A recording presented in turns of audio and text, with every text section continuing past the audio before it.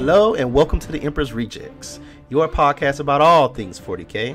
I'm your host Kuyo with your co-host Foster, y'all, and Shiki. All right. Today we're going to be talking about two amazing things in 40k right now. We're going to be talking about the new knights because chaos is coming, and they got knights. And we're also going to be talking about the state of the meta and the future in the tournament scene.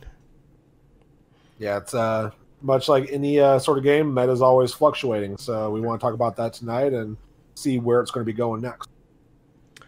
All right, I know both of you are now heretical players. Foster's turned to the dark side and got super excited about these knights.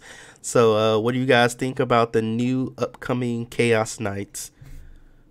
Well, I'm actually thinking that with the little bit that we know so far, they look already pretty powerful. It's going to really depend on how things come out in the end, but yeah, I think the GW is going to be selling a lot of knight kits. And I believe they're going to be mirroring what we have in the Imperial Knights with the two different type of households, correct?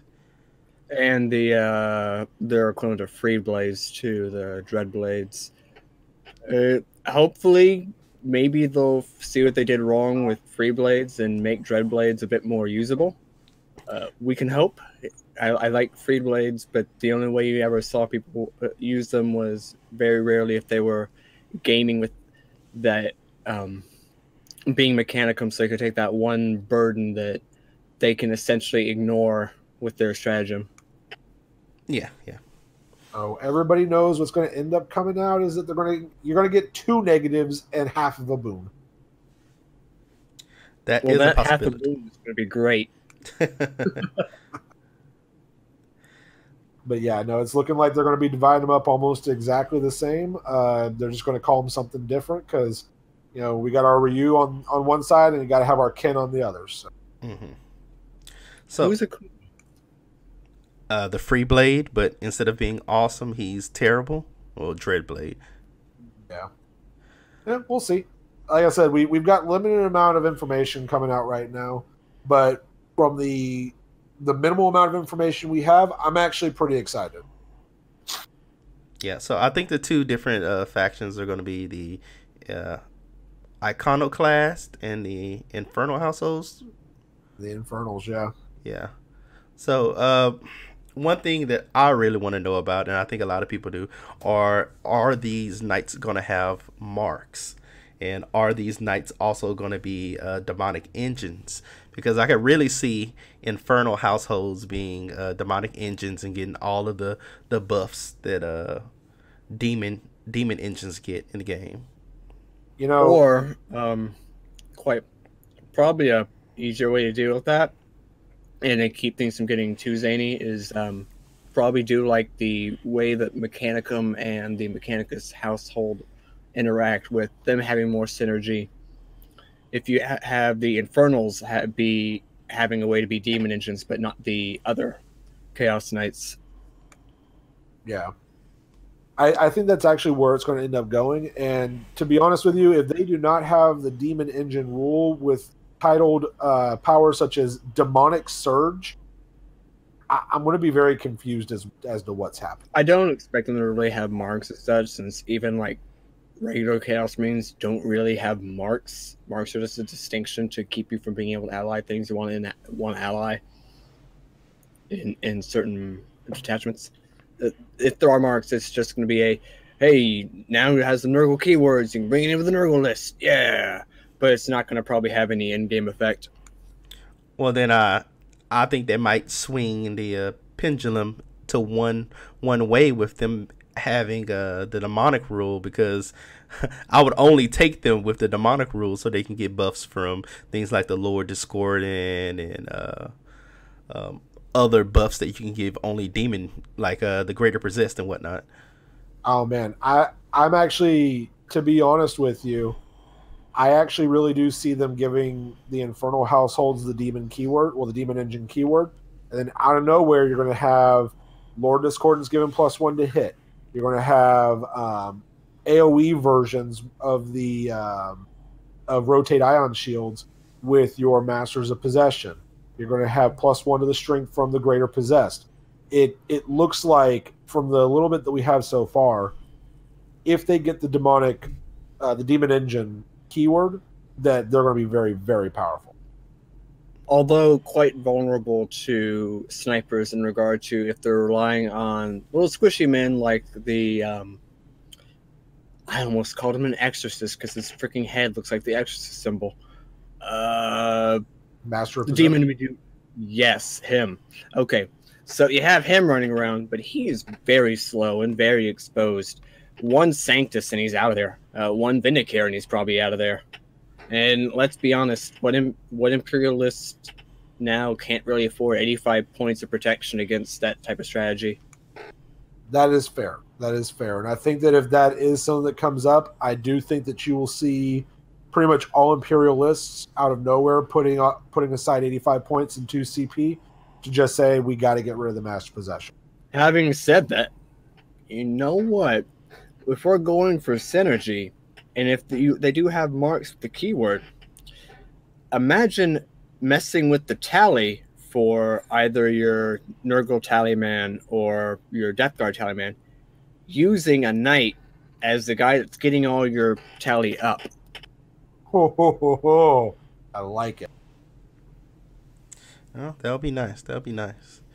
But right now we're speculating. Let's get into the things that we do know. Nothing. The most metal of knowledge. Does someone want to look at the Infernal Household Ambition? Yeah, I got you on that one. The Infernal Household Ambition that we're looking at right now is Demonic Surge. Now, Demonic Surge, what you can do with this is for 1 mortal wound and cost, you get to roll a D3. That D3 is going to allow you to, on a 1, add 2 to your model's move characteristic, and add 1 to advance and charge rolls made for this model. A 2 will get you just a straight 1 up to your toughness characteristic. And 3 will allow you to go ahead and add 1 strength and 1 damage to the characteristic for your ranged weapon. This is all massive. And the best part is that if you've got something that you have to have, you can instead suffer D3 mortal wounds. Choose one. And let's be honest, if you're playing a full Chaos Knight list, you just go ahead and do it to all of them because you got enough wounds to go around. Yeah. And my thought is this. If their Crusaders stay the same, out of nowhere, you're going to have Crusaders that are at strength 7, -2, and 3 damage every time they wound something. That's 1 dead Bulgrin. If you mess up your roll, that's 1 dead Custode. I don't think this is going to be one of those that you use that stratagem to try and up your game against enemy knights, but it's a game changer for quite a few things. Well, now, I think you can use it against enemy knights because saying you're using the battle cannon, rapid fire battle cannon, you're now going to be wounding them on 3s instead of 4s. Well, that is true. That is true. And given that there is can only use Demonic Surge once per battle round, you can go ahead and let's go with a fairly conservative assumption and say you can only get a bonus once. Every bonus that every turn that you're up and the opponent doesn't get rid of you, your knight is getting better at killing them, and they're getting worse at killing you because once you've got Demonic Power, you're hurting them more. Once you got Demonic Fortitude, they're hurting you less.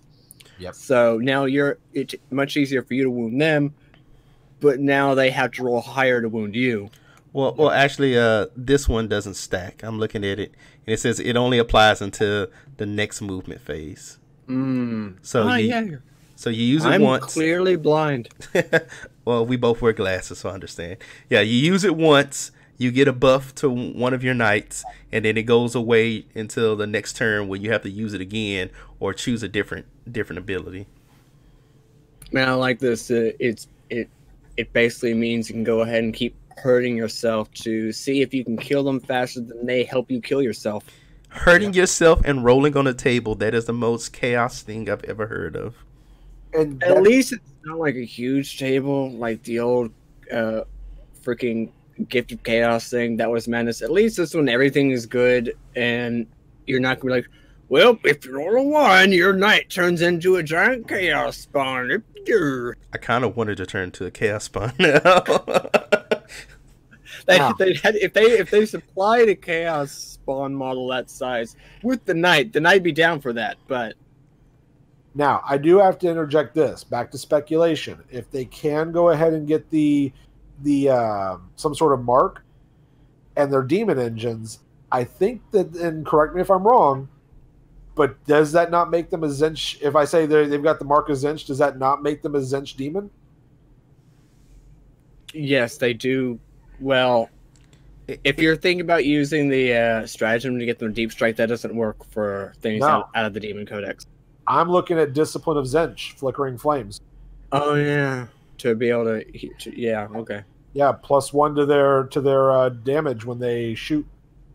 Which, out of nowhere, what we were talking about earlier with the double Avenger Gatling cannons, Kuyo, now you're wounding other knights on 4s if it would work that way. Again, it's speculation. I'm not saying this is real. I'm just saying, if that was a case, you're getting to pump out 24 shots a turn that wound other knights on 4s and deal 3 damage per hit. Yeah, that's pretty nice.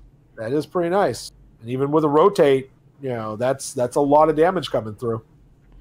So we'll see if it happens or not. But I do like the way this plays because, again, it's one of the, as you said earlier, it's one of the most chaos things ever. I'm going to hurt myself to hurt you more. Well, let's look at the next one with Pact with the Dark Gods, which is pretty close to something we have in the Imperial Knights Codex, where basically if one of your knights is killed, it doesn't blow up. Roll a d6 on a 4+. It comes back to life with d3 wounds. You can only use the stratagem once per battle. On the same model once per battle. Yeah. Which, in and of itself, would technically be weaker than the Loyalist one, since we do not natively have anything that can repair the Knight Titans except for the Forge World Hellrite. However, that leads us into the following stratagem: Bind the Souls of the Defeated, in which you go ahead and let's see. Until the end of the phase, when an enemy model is destroyed as a result of an attack made with a melee weapon by the selected model, roll 1d6. On a 4-up, the selected model regains 1 lost wound. Each model can only regain up to 6 wounds as a result of the stratagem in the same phase. Oh, your knight just came back. Well, let's go ahead and heal up real quick by eating some guardsmen. Yeah, pretty awesome. Now, I do want to point this out as well, just because we did talk about the copy-paste version of this. The difference here, though, is that the Imperial version is tied to a household, whereas the Pact looks like it is more along the lines of that just any Infernal household can use them, whereas the Imperial version is only for House Tyrannus. Mm-hmm. So that might make a big difference because it now gives you more flexibility in who you run. I remember a lot of players were playing Tyrannus just for that stratagem. Not because Tyrannus itself was amazing, but that one stratagem in and of itself made the household amazing. I think we'll have to see, really, like the CP costs for a lot of these stratagems, since the biggest thing that makes stratagems so effective for the Imperial versions are that you have a Loyal 32 to batter you. Or if you're going Mechanicus household, you can do the... Rusty 17. The Rusty 17. On the other hand, if you're doing the heretical version, the Piratical 17, it's not nearly as cost effective.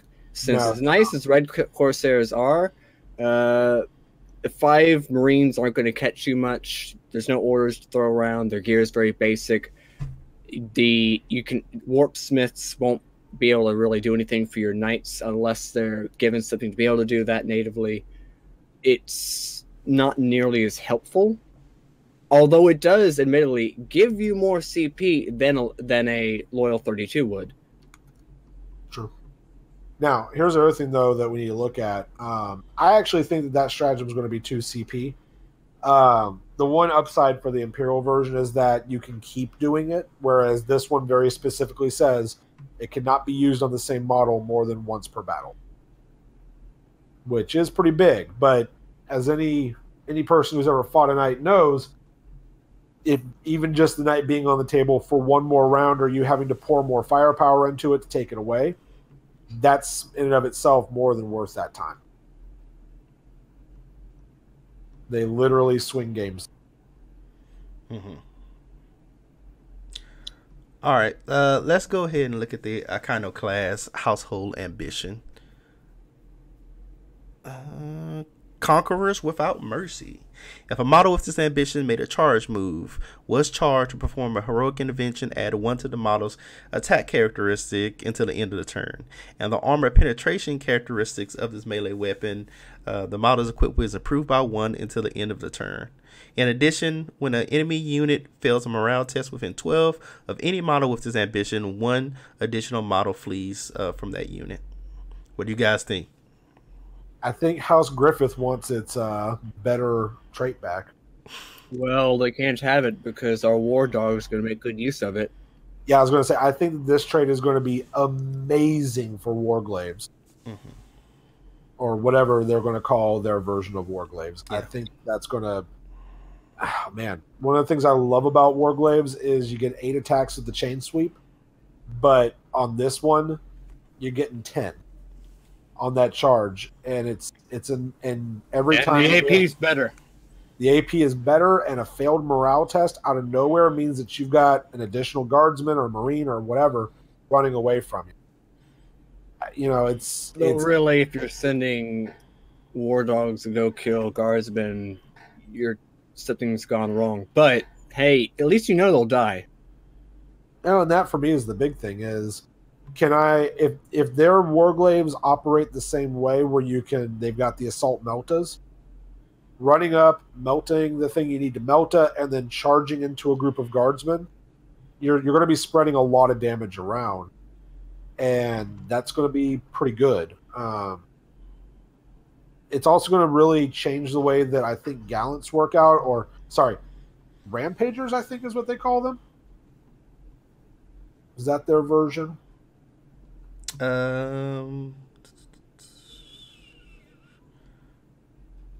Yes, the Rampager, a frenzied close combat butcher. I think that's going to be a pretty big deal. You know, stomping at, I want to say -3 now is nothing to scoff at, and you'll be getting 18 stomps, those guys, if everything is 1-to-1. You know, it is a little bit. It does suck that you lose out on the everybody is considered a character for their ability to stomp on. I mean, not stomp, for their ability to heroically intervene. But I think a lot of times knights don't often, unless you've got things like burning descent or something else, or Wolfen jumping out of ruins at you or something. I think oftentimes the knights are the one making the charge just because they are so fast. And there's going to, in a chaos list, you're far less likely to have things that a knight's going to be able to heroically intervene to help save. Like, yeah, your 5-man marine squad's probably not worth diverting your knight away from whatever it's doing. Now, admittedly, if you're playing a knight and demon list, maybe you want to back up your 20-man plague bearer unit just to help get them back to sitting on the objective safely. Yeah. But beyond hedge cases, the knights find much more use being just offensive. I like it a lot. I really want to see what the others do, but I think this is going to, as I said earlier, I think going to make Warglaives amazing on their side. And I know you all said I was wrong, but I'm still going to do this brash prediction. I don't think they're going to have unique household abilities. I think what we've previewed right now are going to be generic household abilities, and each household isn't going to have one. That's just me. That's just how I see it right now. I think you may be right, because there's no indication of anything unique. It's just going to be the subdivisions of Iconoclast and Infernal. Yeah, I think you pick Iconoclast. I would find that really weird, to be honest with you. Well, I think it's just gonna be like, oh, you paint it in whatever color you want to, or they're gonna have established houses, but they're just all gonna fall into one or two abilities. That's why they're giving us these basically house traits. I could also see them, considering GW has a long history of basically going, well, these, for example, with the Chaos Legions, legions fell apart. There's not really legions. They're all renegades now. Before eventually having to learn, going, oh, there's legions again. You can have your legion traits. We'll give them to you. We may be in a current state with the Chaos Knights. It's like, oh, all the households that joined basically fallen apart. They're more like a greater household. They're all iconoclasts, so as opposed to individuals. Yeah, I mean, this is the very first Chaos book. I mean, the official Chaos Knights Codex. So. As opposed to the baby decks, like, oh, look, Chaos gets its nice, but they don't really get much beyond, we get like, what, one stratagem, and oh, it's so cute. And then this also will appease Imperial players who are mad that Chaos players are just getting paste and copy of their decks. The difference will be Chaos, it doesn't have individual traits. It's either one or two. And then you can specialize those units with different stratagems and things of those sorts. So that's how I'm feeling about it right now. Until we get more information, that's how I see it. Which actually, thinking on it, could be why, in the grand scheme of whatever grand scheme you want to go with, the piratical CP farm would be fourth. It gives you more than the Imperial version, because it looks like the Chaos Knights are going to be far more CP hungry than the already CP hungry Loyalist Knights, because you're already spending at least a couple before the battle even starts, and you're going to spend even more when it's actually going. That's true, because the Chaos households, they also have stratagems that are not like the stratagem of giving a Warlord trait or a relic, which, to be honest with you, I think they're going to have that anyway. But you also can go ahead and give them vows. The vows seem pretty cool. I'm a Space Wolves player, heart, so we love our sagas. The vows are a lot like the old Deeds of Legend for Space Wolves, where you were looking to kind of cement your deed by making a vow at the beginning of the game to do something. It's about time Chaos started stealing some things from the Wolves, as they kept stealing our rules for editions. Oh, Lord. But I really like Vow of Dominant. It is. I know you like being dominated. No, I like to be the dominant one. Oh, okay, my bad. That's not what I heard. Well, ears are working as good as your eyes. Oh, that was a callback, folks. Callback. No, I really like this. At the beginning of the game, you select one iconoclast household model from your army and declare a vow of dominant. Any unmodified wound rolls against that model of 1, 2, or 3 always fail, irrespective of any abilities that weapon or the model making that attack may have. So, Blood Angels, get out of here. But you may not give it the Vow of Carnage or Vow of the Beast Slayer stratagem. Beast Slayer. That sounds familiar. Yeah, this is crap. Worst stratagem ever. Because my Manticores are going to hate having to fight a Chaos Knight and only wounded on 4s. Suck it. Well, 4, 5, and 6. Well, yeah, 4+, sorry. Yeah. Welcome to everyone else trying to hurt a knight. Yeah. And the Shadow Sword that I'm going to add to my list also is going to hate this very much. Hey, I heard that you get to reroll against Titanic. Uh-oh, it's 2 again. Actually, I need to reread. I don't actually think that the Shadow Sword is going to have much more trouble. You're going to have a few more fails, but you still do so much damage, it's hardly going to matter. True, but if you really think about it from a statistical point of view, you go from an 87% chance of every hit wounding down to a 50% chance before rerolls. Well, I need to take a look at the rule to see if you even get rerolls, because It's something nitpicky, but you have to look at how rerolls are worded. If a reroll is worded that you get to reroll fails on things like this, you don't get to reroll it because the you can't reroll or reroll. Always fails. Well, no, it's because the it always fails. Yeah. Well, the modifier happens before a reroll. Remember? No, Well, but sorry. what it's Modifier happens after. A modifier happens after a reroll. So your point to reroll it is already done. Yeah. But I was going to say, it says unmodified wound roll. So yeah, I don't think you would get your reroll on that. Yeah, that's what I'm saying. I have to look at the Shadow Sword to see if it's you reroll fails or you can reroll all. Because if you look at some abilities, they say you can reroll all dice, and if that's the case, you can reroll it even if you would have naturally passed it. Oh man! So it's specific wording if you look at certain abilities. Wow, that's pretty big. Yeah. Yeah. I'm fairly certain you will see that quite a bit going into. It is. You can reroll failed wounds when targeting Titanic units with this weapon. So I would not get rerolls against it. Yeah. Oof. No. I think ultimately a Shadow Sword will still do its job. It'll just do it slightly less overwhelmingly. Or I'll just shoot at something else. Yeah, I was going to say, I'm fairly certain you'll have other knights to shoot at. But, I mean, the Shadow Sword will still have a place. It's one of those that, let's face it, just because a Knight's Codex is coming out for Chaos doesn't mean all of the Loyalist Knights get packed up and put away for something. No. Shadow Sword is going home now. It was coming out off the bench. Now it's going back on the bench, going in the trash can. Well, that's how I feel about my Greyhound. I mean, you can always just replace the Shadow Sword with more Guardsmen. No. More Guardsmen. Come on. More Guardsmen usually does fix the problem. Hey. You just need to play Makara's Vulcan. There you go.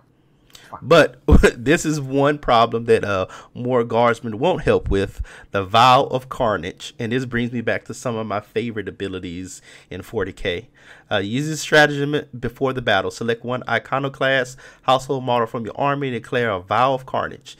Until the end of the battle, keep a tally of enemy models destroyed as a result of attacks made by this model, adding 1 to this model's attack characteristic for every 10 models destroyed. This is going to be insane. Especially against swarm nidless or heavy infantry guard. You know who's been doing well is orcs. Yeah. Not anymore. This is ridiculous. This brings me back to the Taliban days of 5th edition. I want to kill as much as possible to grow my strength. Like, I love this so much. Well, if they do get marks and you can be Nurgle, you might be able to have this also benefit the tally for your demons. Ugh. Now, something that I did find interesting, and it's literally right underneath it. Their version of the Ionic Bulwark is a relic. It's not a warlord trait. Which, to be fair, there's a point where warlord traits and relics really just start to overlap. It's still one guy gets this, nobody else. Yeah, no, I thought it depends. It depends on what it depends on how the relics are. I'm sure they'll be fine. It'll be at least we'll have one guy with 4 up. That's good. So, but that does mean something, that this is a iconoclast relic, and the Infernal houses won't get it. Yeah. That is the big thing, is that Infernals won't get access to that, which actually makes me think even more, to make up for it, that they may actually be demon engines, which will allow them to be affected by the Master Possession. I think this just does lead more to the whole they're demon engines, because they didn't want them to get a 3 up, so they just decided to not give them the relic in the first place. Yep. Calling it. Demon Engine Army. Let's go. I'm excited. I don't know. Although, let's see. If they do get that, let me just see if that works.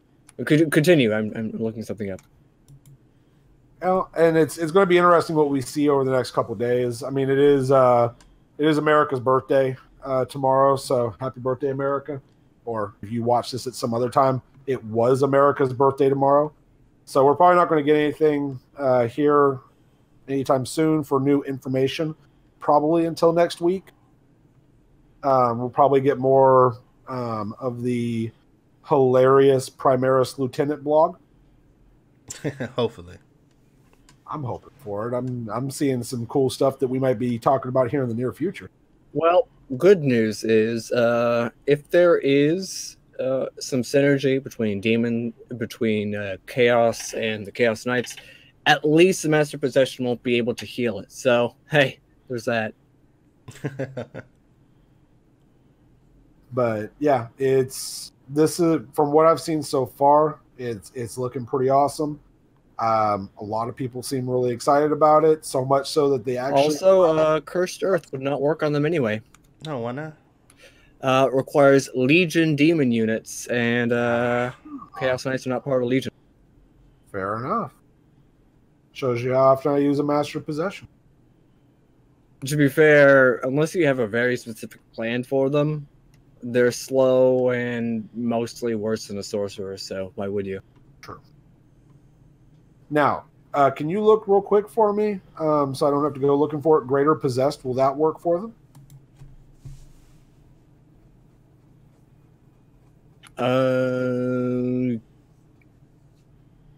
No. Really? Because it affects marked Legion demon units. Oh, this Legion. Okay, well then I guess them being a demon. Having said that, the demon version of that, as in from like Heralds of Slanesh or Heralds of Nurgle, will affect them if they have the mark. Okay, because we're just looking in the wrong place. Yeah. Yeah. Oddly enough, the people that you would expect to actually be messing with heretical technology can't buff the heretical technology. But, entities of the warp, they got you covered, bro. Sounds right. As long as they got that stuff going on, yeah. Like I said, it's going to be good stuff. I'm looking forward to seeing how it all works out. And if nothing, we're getting beautiful, beautiful models because all of the Chaos Knights look immaculate. They make me so sad. I don't have the budget for them right now. I'm just gonna have to continue being the one guy that's not playing any super heavies. Go me. No fund me for Shiki incoming. No, I'm looking right now at the Rampager art of the white and red Rampager, and yeah, I'm like, oh man, if only my gallants could look like that with less spikes. No, you need more spikes. There's something about that power fist that they have that just gives me shivers. It's just spikes. So cool. I mean, spikes make everything better and everything worse when assembling. I'm gonna bleed so much. That is true. Well, speaking of bleeding, let's talk about how we're going to be making our opponents bleed with our discussion on the meta, which we will have coming up next.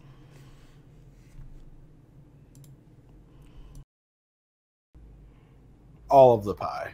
And we are back, and we're going to be talking about competitive 40K and talk about the meta. And for people who don't know who the meta is, it's just a generic term used in competitive gaming, basically talking about the most used strategies and the ebb and flow of the game. What's powerful, what's weak, and what you need to be bringing to be the best at it. Now, one of the downsides to this idea of a meta, though, is that for some people, it completely stifles creativity because people want to win and they're not willing to take a chance that they will not win. Yeah, it's kind of a self-defeating prophecy.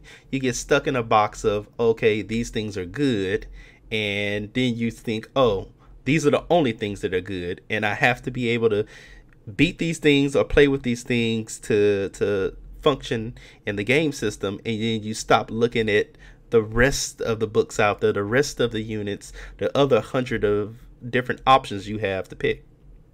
It is how you have things like oh, everyone notices conscripts, but Spaceless comes out and they're like, oh, Wolfen, Wolfen are bad. Wolfen are bad. Yeah. Wolfen can't do anything for you. Wolfen are bad. But this also creates instances where you find some people getting completely caught off guard by what is considered a quote-unquote bad list that ultimately demolishes all of its competition because it goes out of its way to be counter meta, which is what you'll find a lot of really good players will try to find what will defeat the current meta and move forward with that. Yeah, so something we've been seeing a lot is you'll look at a GT winner or a major winner and be like, okay, well, that's a good list, and then it's a list that you had no clue would do so well, and those things are outside of the meta. So it also depends on the caliber of the player.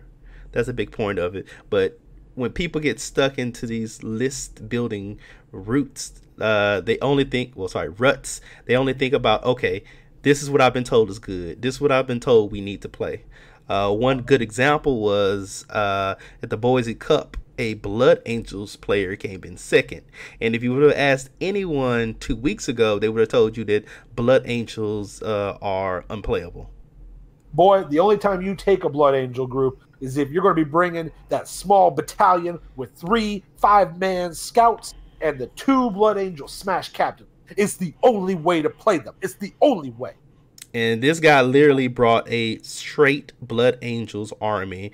I was describing it. It looked like he picked up a Blood Angels start collecting box and came in second place into a major. I love this list as well. It literally only has 1 smash captain. Now, granted, it's got 5-man groups of scouts with 1 Stormbolter and the combat knives. But to be honest with you, scouts are the most cost-efficient. They're the lowest costing troop in the codex. So it makes sense that you would take firepower Marines, none of the investment. Exactly. And especially for the Blood Angel scouts with their combat knives, because they're strength 4, they oddly enough can wound knights on 5s on that first round of combat if they, for some reason, lost their minds and decided to charge a knight. Hey, sometimes you need to go death or glory, and hey, it's that or succumb to the Black Rage, so have at him.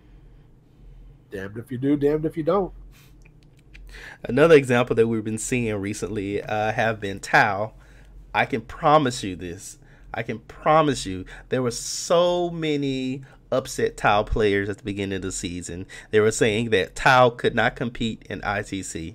And Tau have been winning GTs left and right. Like, Tau have been in the top 5 in the last probably 6 tournaments I've looked at. What's not to like? I mean, for the greater good is still great against anyone trying to assault. Well, there's a lot more assault with like Chaos List now going for a triple disco. Yep. Well, it's funny because I actually got into a discussion with a Tau player towards the middle of when 8th has been going on. ITC talk about how bad magic boxes are for Tau. They're the worst thing ever. Completely unfair. Why can't I shoot into it? Why can't I demolish the building? But it doesn't seem to matter for the good Tau player because they'll just sit back and still shoot you until there's nothing left. Yeah, I think it's what you said earlier. It really depends on who is bringing what to this list and who is playing it. You know, you and I have both seen really good generals rocking it out with lists that you just don't think would work, and they make it. Mm-hmm. Whereas you can have the scrub who spent $5,000 on their army, getting the best meta army of the day, and they have no idea what they're doing with it, and that's what it becomes. It becomes I don't know. How do you know that's how much I spent? Nice. Much like Malkador, I have eyes everywhere. Yeah. I mean, me personally, I'm not a big fan of net listing. I try not to do it. I try to do my own creative thing. If you net list, that's on you. But don't just get stuck in this whole idea of these are the only things that are good. Like in 8th edition right now, almost any list can compete. Yes, you're going to have your bad matchups of things that is going to be tough for you to win, but almost any list can compete. And if you're competent with what you're playing, you can scrounge out some points. You can probably pay for a tie. Yeah. Well, to do that, let's go ahead and let's look at this Blood Angels list real quick, because I think this is important to look at. Because again, a lot of people didn't see the synergy in Blood Angels list. I can almost guarantee you at the next GT, we're going to see some Blood Angels lists out of nowhere. Because it just, once you break down the components of this, it's like, wow, I didn't realize you could do that. So I've got the list pulled up, and we have the Sanguinor, a Chaplain Jump Pack with 1 Power Fist, a Librarian Jump Pack, 4 Sword, 3 groups of Scouts with the Stormbolter, then another battalion with the Sanguinary Priest with Jump Pack from the Index, Captain with Jump Pack, Storm Shield Thunderhammer, 2 Scout Infiltrators, which again, I heard Infiltrators are unplayable and unusable. Librarian. I hear that. No, I was very discouraged with the ones that I brought, but I don't think they're unplayable. I just think they're very expensive for what they. But Sanguinary Ancient, Death Company with 15 Death Company with 5 Thunderhammers and 10 Chainswords, and then 10 Sanguinary Guard with 8 Blade and Carmen, 2 Power Fist, and then 85 point set off for opposition requisition for your assassin. But I think we did the math on this. At some point, you know, if you've got all your guys put together, that Death Company squad is putting out, what do we say, like 25 attacks that are Thunderhammers, Kuya?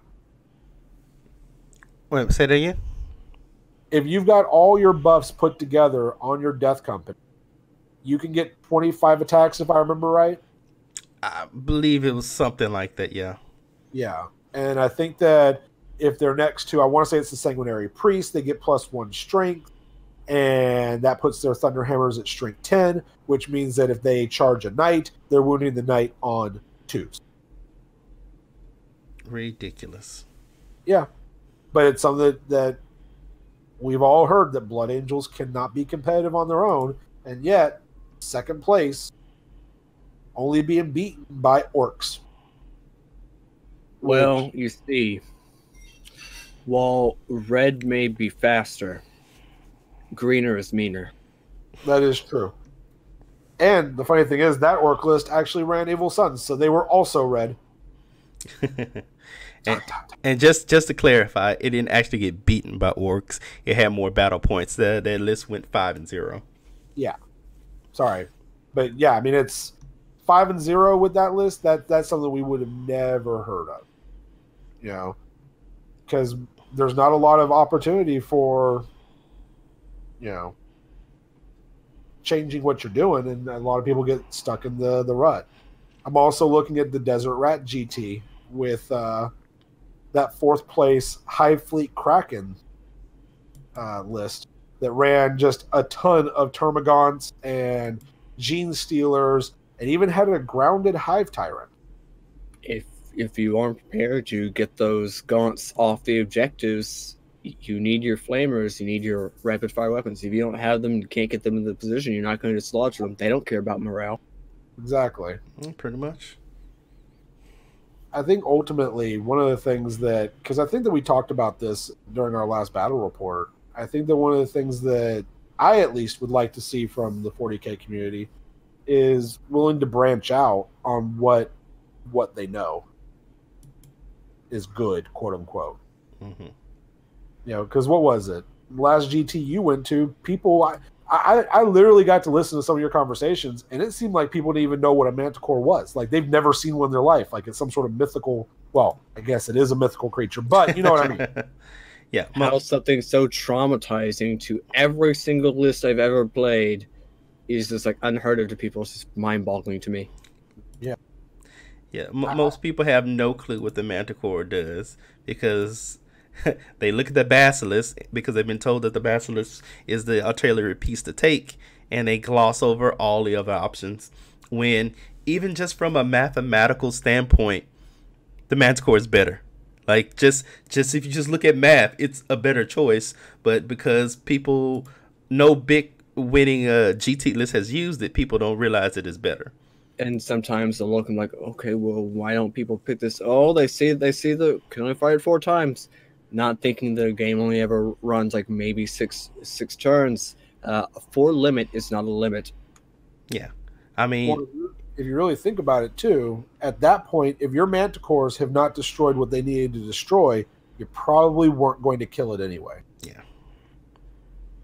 Now, I do want to make a note here for our viewers. Please do not assume that what we're talking about here about looking at different things for the meta. Please do not assume that if a unit is just, it's bad, it's in there as not a joke unit, but as a trap unit, that we're telling you, go out and play with these.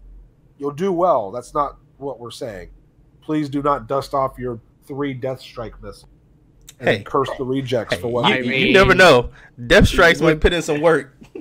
Especially if you are careful, like, oh look, I'm playing. Oh, I'm gonna be playing Custodes. I'm gonna be hiding up in this corner here. You can't get me. I'm on the objective. 3 Death Strikes. All these mortal wounds. They will have their place somewhere. Somewhere. Someday, the Death Strikes will have their day. Yeah, an apocalypse. And if anything, go open up your Forge World book. Take a look at those units. There are some amazing units in there that no one knows of. Yeah, I'm actually looking at trying to find a way to convert me up some Scorpiuses, because firing so many times is very silly. Because when you think of Forge World, all anybody thinks about is the Deradeo right now, which is very good. Do not get me wrong. Which people didn't realize until last month, 2 months ago. Yeah, until somebody brought it out into the open. Hey, it's hard to pull people away from their Doritos. I do like Doritos. Doritos is what built my body. I think the main issue is that Forge World has a very hit or miss right now. You have a lot of units that are hidden gems, but a lot that are legitimately just bad or horrifically overcosted. True.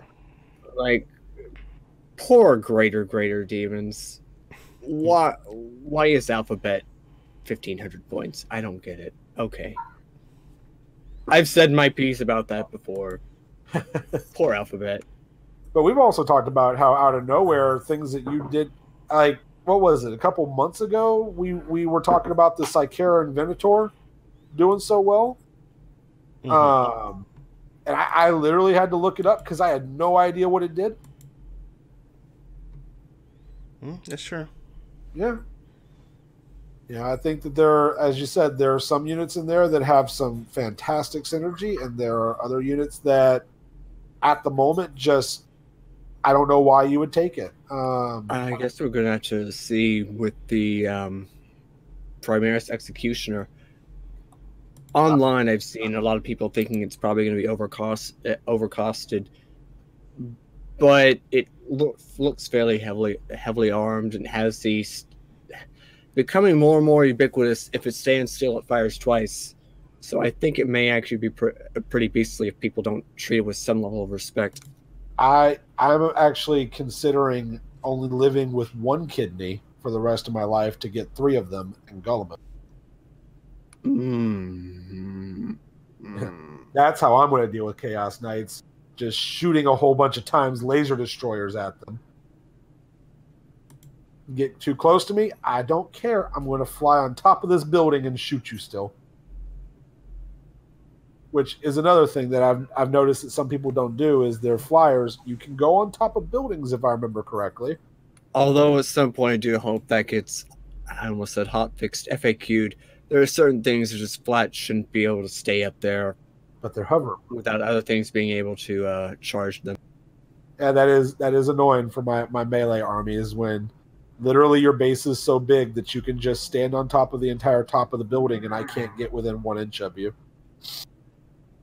Well, that's why Titans have that, I can't remember if it's a household rule or if it's a generic Titan rule, where the Titan can charge into a unit that's on a higher floor as long as it can get within a certain horizontal and vertical distance. I do believe that's a strategy. Yeah. Where I think more things need something like that. just so the people that rely on assault don't get shafted by someone being 3 floors up so much. Yeah. I've always kind of found it funny where it's like, I just need to stab your guy underneath from below. I can't. It I works. actually ran into this with one of Richard's Vindicare assassins being on a tower that mathematically I couldn't ever charge up, and being a tower, I couldn't climb it, so... Yeah. I've had that happen to me too, where it's like, oh, I really want to get up to these guys up on the very top, but he has spaced them out in such a way that is impossible. So I guess I'll just try to bolter you off of the top with my melee army and hope for the best. Hope is the first step on the road to disappointment. But I think that because what we're looking at now is the meta, I think that's going to be one of those that, end of the day, it has to be taken into account.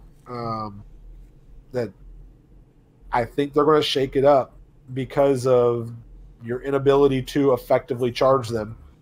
And I do think it's interesting. The more terrain actually is better for them because they can hop from building to building.